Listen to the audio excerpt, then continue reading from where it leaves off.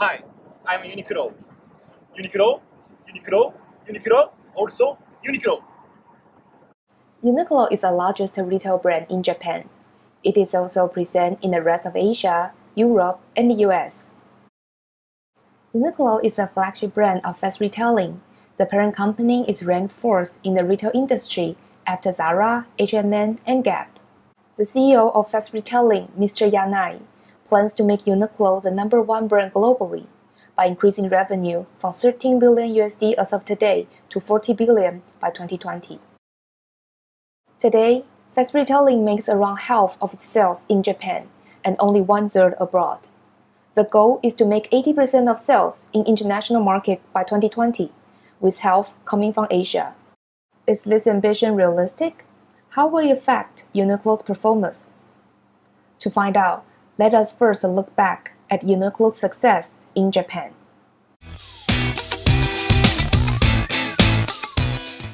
Uniqlo started their business as a small regional men's shop in the Yamaguchi Prefecture, the western part of Japan, with the name Ogori Shoji. Masao Yanai, the father of the present CEO, turned over his business to his son, and his son, Mr. Yanai, transformed his business from men's apparel to the basic casual clothing, and opened the first Uniqlo shop in 1984.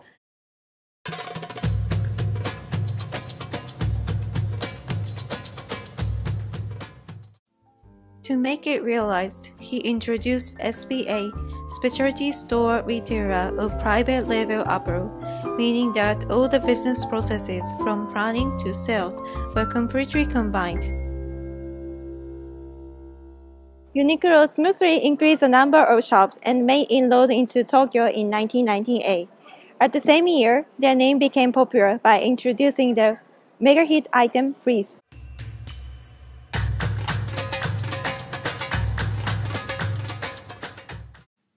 After the huge success of Freeze, Uniqlo experienced downtrend because people tend to think wearing Uniqlo was not cool.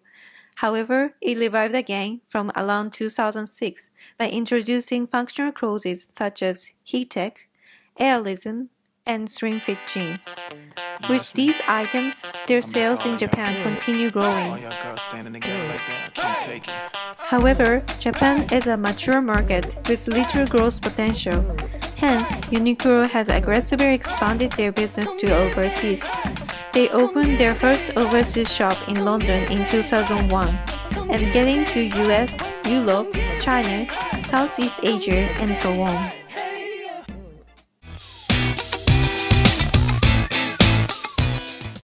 So as we can see just now, Uniqlo's strategy is to grow globally by opening more stores abroad. How does this affect their financial performance?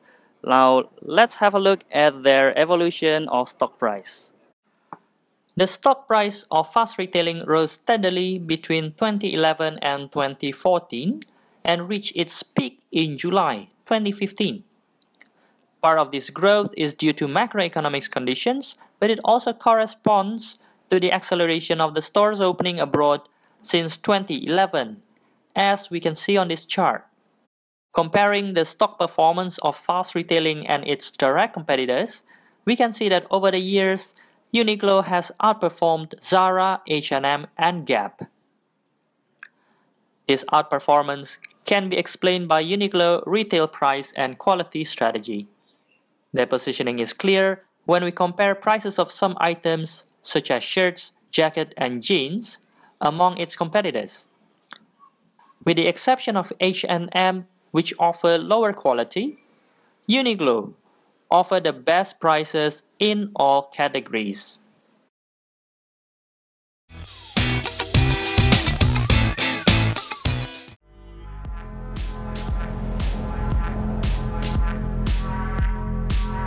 In recent 10 years, in general, Uniqlo's total revenue remains in an uptrend and reaches record high every year. However, if breaking down by territory, we can see clearly that as Japanese market has become mature, it has lost its momentum as a revenue and profit driver, making global expansion a must-do choice for Uniqlo in order to sustain company growth.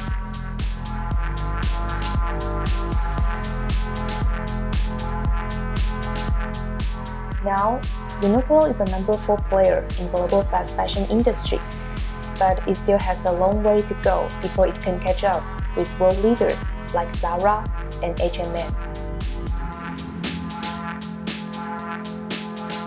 If looking at net margin rate, we can also see that Uniqlo's profitability lags behind its main competitors. In 2014, Zara and H&M enjoy a margin rate between 13 and 14%, while Uniqlo's net margin rate is only around 5%. From the breakdown of cost structure of the big 4 players in fast fashion industry, we can see that the cost of goods sold, which includes material and labor, occupies bigger portion in Uniqlo's revenue if comparing with Zara and H&M.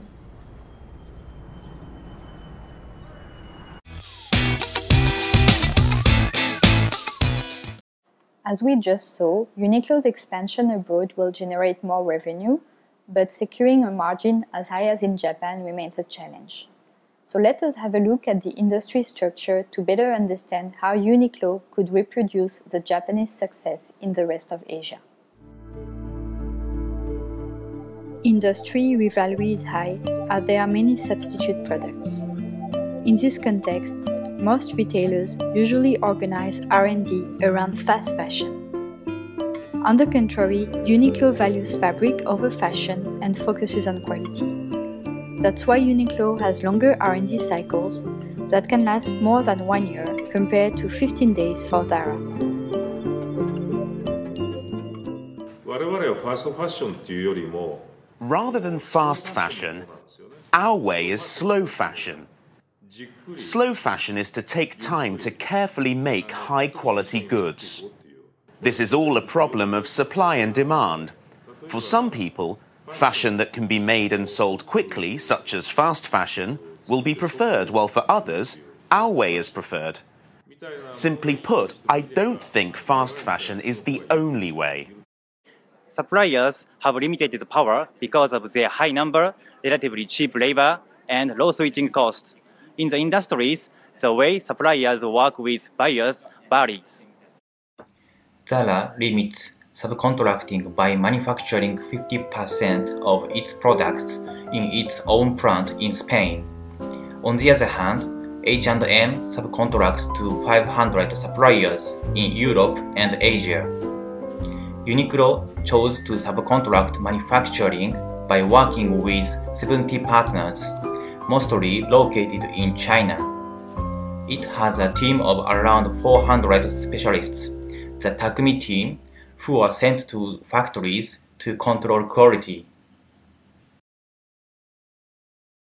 The threat of new entrants is relatively high for small stores, but more moderate for large stores, as those require more capital investment. Uniqlo's new strategy is to replace small stores by big-scale stores of 1,600 square meters to improve the customer experience. This is the build and scrap strategy. However, Uniqlo is lagging behind competitors regarding e-commerce. In Japan, for instance, online sales only represent 4% of total Uniqlo sales. Buyers like Uniqlo can have more or less power depending on their positionings. Competitors usually offer a variety of clothing following the latest trends. This requires a very reactive supply chain. On the contrary, Uniqlo sells a narrow selection of high-quality basics, such as shirts in many colors. This mass production model enables cost savings because, first, production doesn't depend on fashion trends, so Uniqlo can produce at a steady rate. Second, Uniqlo can negotiate lower-priced deals with suppliers by placing larger orders.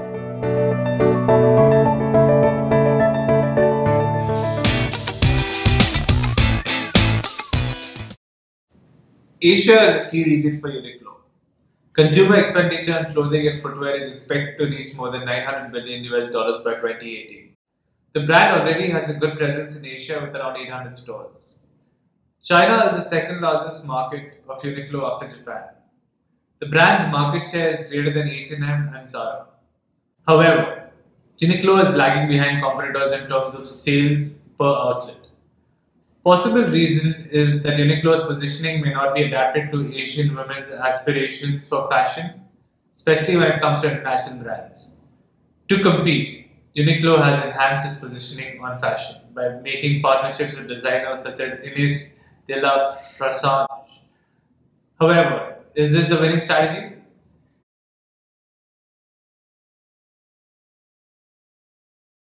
Comfortable, affordable, functional. It's functional and comfortable. Good quality. Simple. Clean. Basic. Convenient. The price is reasonable. Suits everybody.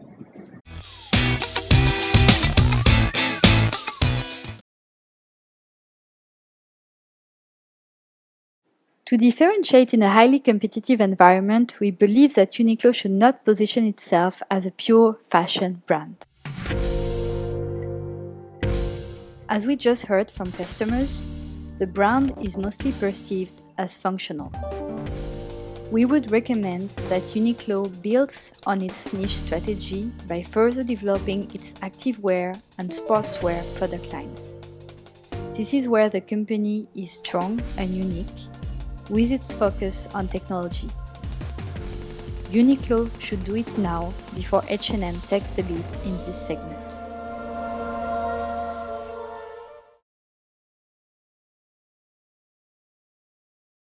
So China's manufacturing have been becoming less competitive, partly due to higher wages, and we recommend that Uniqlo increase their partnership with Bangladesh, Vietnam, and in Indonesia to reduce their dependency on China. Uniqlo may also consider building an automated factory in Japan to decrease its reliance on outsourcing and to directly control quality.